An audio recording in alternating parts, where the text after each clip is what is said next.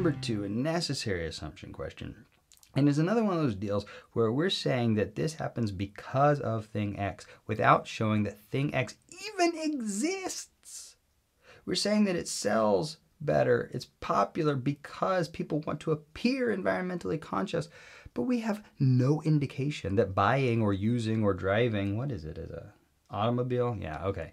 That driving the hydro makes you look environmentally conscious. No evidence at all. We've just assumed that it does. Answer choice B points that out. We've assumed that the hydro is recognized as an environmentally conscious option.